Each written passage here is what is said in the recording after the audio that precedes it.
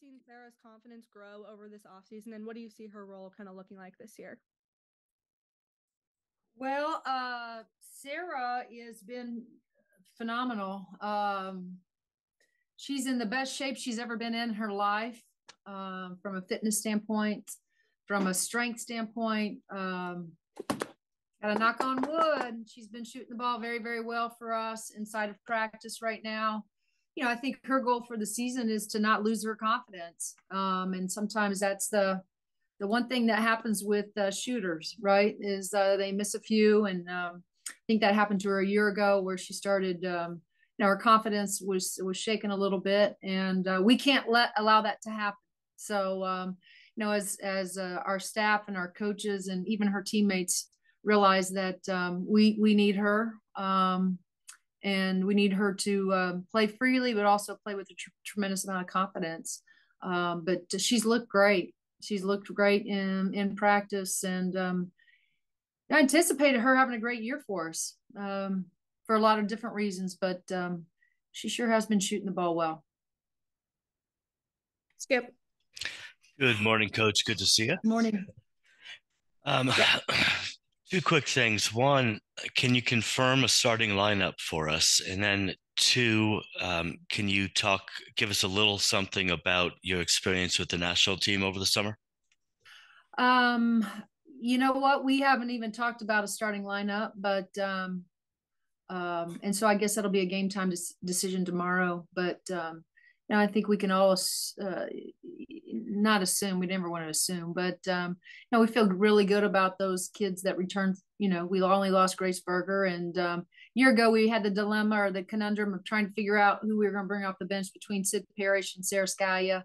So I think, Skip, the answer for that is pretty easy, with everybody that we have returning. And so it just makes sense to really rely on those experienced kids. The experience, again, with USA Basketball is one that I cherish. And it was a lot different than it was a year ago when we were with the 18s. Competition, being in Spain, playing Spain in the final game, probably over 10,000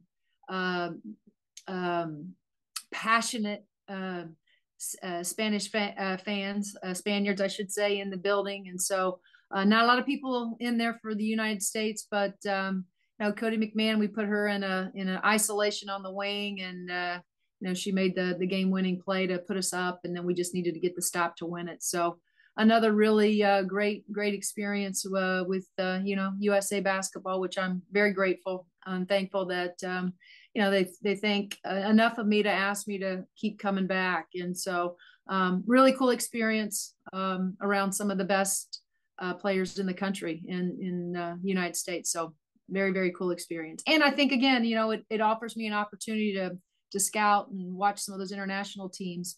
So I feel like I improved also as a coach, having to do that in our preparation. We'll go Seth and then Alex. Teri, I have two things for you. One, I guess, kind of quickly, is everyone healthy going into the first exhibition and just the start of the season, health-wise? Where are you guys at? And then I wanted to ask you about Allie. Obviously, like when she kind of wrapped up her playing career here, you and a lot of people were kind of saying, oh, she'd make a great coach one day, and it'd be cool to kind of see her back on staff here at some point. Did you ever think it would be this quickly? Your first question is, we are healthy. Knock on wood for that also. In a really good space. Mentally, I think physically, Kevin has once again got these guys in the right framework, or from a mental standpoint. And then, of course, Allie is a natural. We knew it when we coached her, and it has not surprised me one bit how she has really embraced her role here on staff, and she's dove right in, just like she did as a player. Comes in every morning early, gets her workout in, and then dives into film. And so she's been a great resource for Lexi Bargesser, Chloe. She works with Lene Beaumont, and all of them. But those are the 3 or 4 that she really works with, our point guards. And so she's been tremendous. And she has a very bright future in this profession. But now, two things about Allie: she loves this game and she loves Indiana. So two really, really great things we have going for us. Alex. Teri, thank you for the time. We appreciate it. I'm curious what you can share just about the preseason, from what you've seen this preseason from Lene and Juliana as freshmen coming in. Obviously, you got a pretty set rotation, but as the season moves along, I assume you want to develop depth so you don't wear down as the season goes along. Do you feel like those are two players that can help this season, and what have you seen from them so far? No question. Both are very, very talented players, play with a lot of moxie, play with a lot of confidence as freshmen. I think one of the things I love about them, or a couple of things I love about them, is they're so coachable. The other thing they have going for them is they're pleasers. They want to get everything right, which I appreciate. They're also very bright, so they pick up on things quickly, which is good from a coaching standpoint. I think there has been a learning curve for them, though. I think the pace that we play, the pace that we practice, the defensive side of the ball, which is always the biggest adjustment they have to make, and it's usually not on the ball as much as it's away from the ball, rotations, drops, and so forth. And so they have been so good, and they are in here. Just like the upperclassmen, the vets, in here every day outside of practice times, whether they're watching film with their position coach or whether they're down there just getting shots up and working on their game. And I love it because it's it's a cultural thing for us, because sooner or later those veterans are going to leave, and we still have to have the guys that get in the gym every day and do the work. And so they have jumped in with 2 feet. There's no question about that. So looking forward to watching them and watching them grow. I always have the best seat because I see the growth every day in practice. And then, once they get out to the floor, I anticipate some butterflies though on Wednesday. I'm not going to lie. We had a close scrimmage and they both looked a little nervous out there. And so, and that was without any fans. So I think it'll be really good on Wednesday for them to sort of get their feet wet and see what it's like having bodies in the building that they can look forward to playing in front of. And so I think Wednesday is going to be a great moment for Bo and Jules and Charnice. We'll go to Ari and then Zeke. Good morning, Coach. I hope you're doing well and good luck with the season. I don't want you to speak too much for Yarden, but can you talk about if you've noticed any change in her game or mental state given the situation of Israel? From what I've heard, there have been some anti-Semitic and anti-Israel rhetoric on campus. I don't want you to speak too much to that part of it. I just want you to talk about if you noticed any change in practice or on the court in her mental state. Yarden has handled herself like the pro that she is. I think this has been a practice, has been a kind of a place for her to kind of get away and kind of shut off her concerns right now. Not that it's ever leaves her, but I think it does give her something else she can focus on right now. Her parents are doing well. We are in constant communication with them. And we're checking on them, they're checking on her. And so I think Yarden feels very, very supported here by everybody, inside of our program, but also outside. She has been great. I think that we can, a year ago, I said that, she's so fun to coach because you can play her at so many different spots. She's so versatile.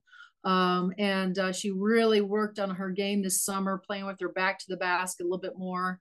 Playing with, we've surrounded her with our scout guys that have been more physical with her back to the basket.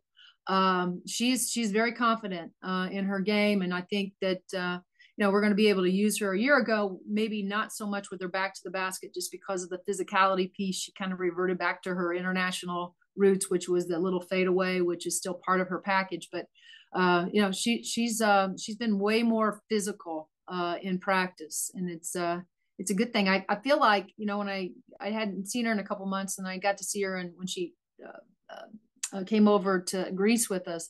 She looked like she had gotten taller, but I think what she'd done is her shoulders have filled out quite a bit. So I think you guys will see a big change, or I think there'll be a little bit of a change. Either she grew, but I think it's her shoulders. She worked really hard in the weight room while she was away from us with her trainer and Kevin.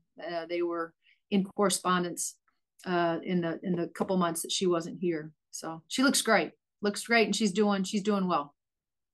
Zeke. Hi, Coach. I hope all's going well. I just wanted to ask about what the motivation and what the intensity and competitiveness has been like in practice through this off season, and if that is going to play a big part in the rest of this season. Yeah. Well, we have two things going for us, Zeke. One, we have competitive kids.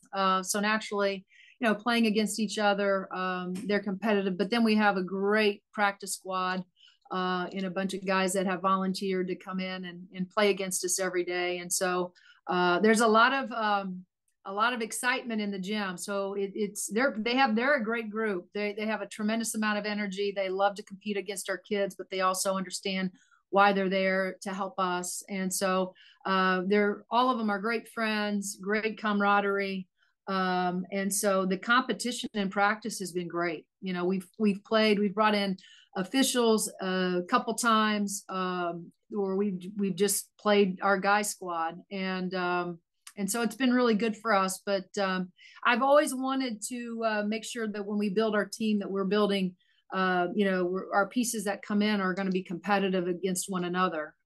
We realize that's the only way it's going to work. If we can go against each other, make each other better, our team ultimately becomes a better team. And so, this is as competitive of a group that I've ever had in terms of their desire to get better and push each other to get better. Talia and then Seth. So I talked to Mac a little bit about the main game, and she said that she got really emotional when she heard about it. I was just wondering what your conversation with her was like when you told her she'd get to play in her home state. Talia, I think I was gone when we released that. So there was really no conversation that Mackenzie and I had other than, one of the things we tried to do our best. We always don't pull it off, but in the recruiting process, when we're recruiting kids that are not from, close to here, like Mac, we tell them that we will do our best to try to get them back as close as we can to their home state, where their friends and family can come watch them. We tried to do that a year ago with Quinnipiac when we went out there and played them, and she had, I think, 3 busloads of people that came over and watched her. But our desire was to get her a little bit closer, and that had a lot to do with Liz Honiger, who oversees our schedule. And so Liz and I went back and forth, and she as far as working on the date and how it played in our preseason conference slate. And so I think her whole family, mom, dad, Joan, stepmom, all of them are over the moon in terms of us bringing her back. I just got a text from Lenny yesterday, matter of fact, and he had his whole, I don't know if it's his office or room in their home is full of red Indiana women's basketball t-shirts that I think he's ready to give out before all those busloads of people come over and support us. So pretty cool. I'm happy that we can do it. I know she's super excited about, going home and playing in front of her fans and family and her friends. And so she's been very grateful, and gracious in making sure that that I know how much she appreciates, and so does her family, that we're bringing her home. We'll go Seth, and then last question from Matthew.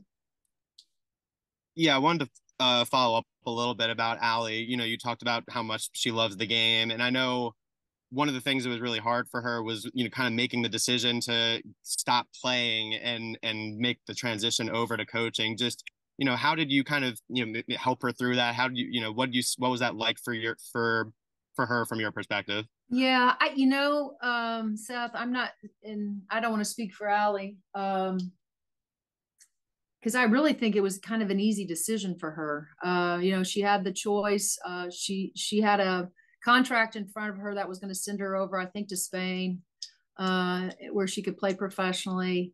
But this is when, I knew that I was going to have another spot. We were going to create another spot on our staff. And she was the first person that came to mind. Like, because I knew she wanted to coach. I knew this is the profession that she wanted to be in.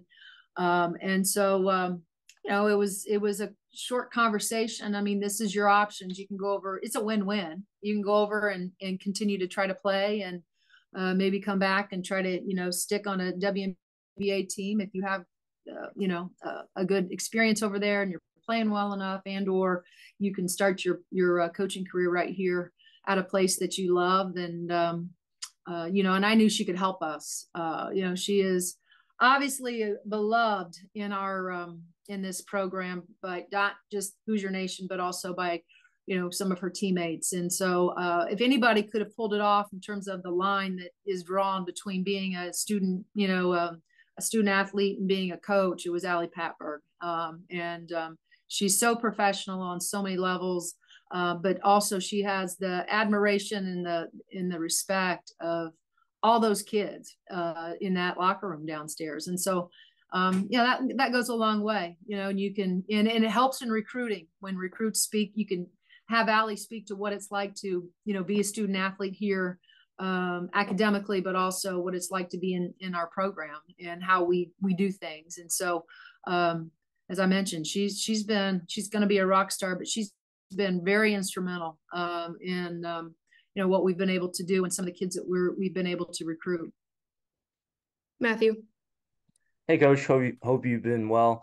You got some starters coming back. There's some freshmen also into the mix. I guess kind of from a coaching perspective, what are you looking to see on Wednesday? Well, I hope that we get to see a lot of different combinations out on the floor together.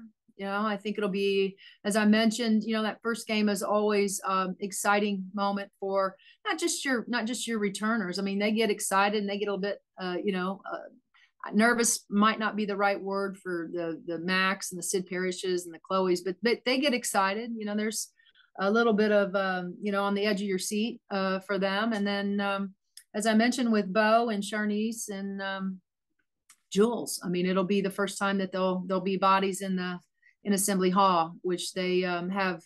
Bo came over and watched us play several times last year. Jules has never seen what it's like to, have bodies inside the hall. Neither has Charnice. And so I just think it'll be a great moment for all of us to get back on the floor and, play an opponent that's not that's not our practice guys. Our kids will look forward to it. There's no question. What I'd like to see is, always, and that's, some of the things that we've been trying to do in practice on the offensive side be executed. And then us be, stingy defensively like we've been. We're still a work in progress, I think, on the defensive side of the ball, especially because of those new kids. That's always the learning curve. That's always the hardest part is being able to figure out where you're supposed to be in our rotations, where your drops are. And so Bo and Jules would be the first ones to tell you that that's been a major, learning opportunity for them. And so we'll see. But I think it'll be good for us to get on the floor with the lights on, bodies in there. I think it'll be good for a lot of reasons. All right. Thanks, Coach. Yep. Thank you, guys. Have a great day. We'll see you soon. All right. I see Allie on here. So Allie, if you're ready, you can turn on your camera. There she is. All right, go ahead. Do the same thing. Raise your hand feature for questions for Allie Patberg.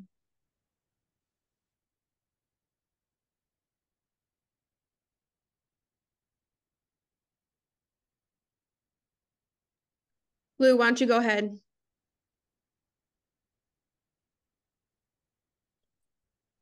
Can you hear me? Yes, we can. Okay. Allie, when you first got drafted by the WNBA, what were your first thoughts? And then quickly, it seemed very suddenly and very quickly they cut you. And I wondered if you felt you didn't get a good chance to show what you could do and how you reacted to that in the moment. Yeah, so obviously when I, got drafted, I was just super, super excited. I I wouldn't say it was a shock, but almost a shock, just because my entire playing career at IU, I was never focused on, thinking or, really locking in on, I want to be, a WNBA player. I want to get drafted. And so, season ended really quick for us, quicker than we had wanted. And then, it was right around the corner. And I knew I had, opportunities to play professionally. And I love the game so much. And so, when the draft was that night, I went over with Alexa, my teammate, and just kind of watching, honestly, not expecting really anything. And so when I got drafted and by Indiana, it was just awesome. And it was more awesome for me, not for myself, but for our program, for all the times, how hard we worked, me and Coach Box, on the floor in terms of developing my game, Coach Moren, Coach Rhett, all the coaches that poured so much into my game to help our team win. It was just awesome for me to right there in that moment, just thank them for all they had done for me. And it was more, I was excited for our program and excited for the opportunity to go to training camp and see what that's like. And I wasn't there very long, but it is what it is, and I'm so thankful for the experience. I'm thankful that the GM Lynn Dunn gave me an opportunity, and it wasn't more so for me, but for everyone that are big Indiana fans and grew up knowing me as a high school player, and to see that they could do that one day. And I'm just thankful I got that opportunity to see that and to be there. Alex, and then Skip. Allie, thank you for the time. We appreciate it. Yeah, I'm of curious, course. Thank you. It's not been long since you were a newcomer in college basketball, and there's some fresh faces, some new players on this team. I'm curious, just from a player's perspective, somebody that's been through it, what are the biggest adjustments that a young player has coming into college basketball, and what are you trying to do with some of the younger guards maybe to try to help work them through? Obviously, it's probably not the easiest adjustment. You're in a new place, living in a new city, and all that. So I'm just curious how you're trying to help the young players and what the biggest adjustments are for those girls. Yeah, I love being in this position. I have this opportunity to help, Jules, Lene, even, all of our players, but especially the young ones, and even more so the guards. It's a lot. It's a lot thrown at you really, really fast. And I truly believe the biggest adjustment is just the pace that we play at. It's another level. And so, being able to work with our guards on a daily basis and really push them in the summer, and so that they're more prepared for the season when it comes. That's been awesome, and it's paying off. And I think defensively, it's a huge adjustment. We're a very smart team, and we're disciplined defensively, and we do a lot of things that they've never seen. And so for me, I think, you can do all you want on the court, but I think a big, thing that we've done is we've watched a lot of film individually, with our guards, with Lene, with Jules, just so that they see it on the floor and then they see it on film. And I think the biggest thing for me, I try to really communicate to the freshmen that you have to give yourself grace.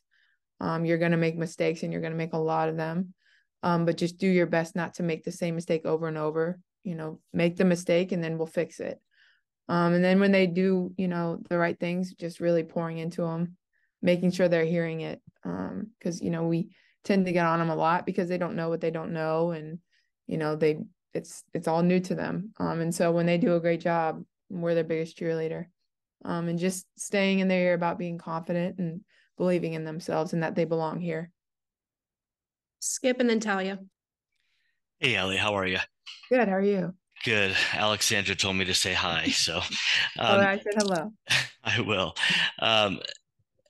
Have you spoken with Kiana recently, and how does it feel that to know that you're both going through this assistant coach stage at the same time? Yeah, we talk a lot. We had talked after both of our first scrimmages. and just, it's the same thing, you're new to what you're doing, and you're learning as you're growing. And so just continuing to stay in each other's ears about, that to have confidence, to continue to work hard. We've thrown ideas off of each other in terms of drills, and no, it's been a blessing to have her going through the same thing that I'm going through. And she's, always the first to make a joke, to laugh. And sometimes you need that. And so, yeah, I mean, our bond is super tight, obviously, and that won't ever change, but this is only, allowing us to be even closer, just going through another challenge. I wouldn't say challenge. Yes, it is a challenge, but just the newness of the role and what we're doing. It's been awesome to have her. Hell yeah. Hey, Allie, what's it been like continuing to have this front seat to seeing women's basketball nationally and here at IU just reach new levels and new heights? Yeah, it's really, really awesome. I'm 2 years, about to be in my second year, not obviously playing on the court, and just seeing in the past year how much growth the game has been really, really cool. And just all of the investments being made by other people outside of the sport, whether it's, social media, they're, putting us out there more. It's just been really cool to see people taking steps to help grow the game. And it's just cool too. I believe that the game has been this great, but now again, people are having more access to it. They're able to see it more. And again, I think, the game is getting better. Everyone's getting better. We're growing. I feel like obviously the more people love the game, there's going to be more coaches, which pushes people to be better coaches. And so it's only going to continue to grow. And I'm just excited that I'm a small part of it. Matthew, go ahead. Hi, Ali. Thanks for the time. You've been a coach on the staff for quite some time, a little bit of time, and then Amber Smith joined the staff. What's it kind of been like to kind of have this coaching journey aside her? Kind of saw recently that video where she was really high energy in practice. Yeah. Amber's awesome. It's been a blessing to have her on staff, just because, like you said, she brings a lot of energy. She brings a lot of joy. And again, she's new to the program. I've been here for a while, but new to the obviously role that I'm in. And just to kind of be there for one another, and to, show her certain things that, I know because I've been here for 7-8 years. And so I know the ins and outs of our program, but not necessarily, from a coaching, being on the floor standpoint, that she has obviously a lot more experience than me. And so we've been able to help each other, and, in those both ways. But she's been awesome, and she's going to only help us, and only has been helping us be better every day. Then we have one last question from Lou. Lou, you can go ahead. Allie, it sounds like from what Coach was saying, and I didn't know this before, you had the opportunity to continue playing in Spain right after the fever experience. And what made you make the choice to stay home and start coaching at a young age when you clearly could play for several more years and then start coaching? Honestly,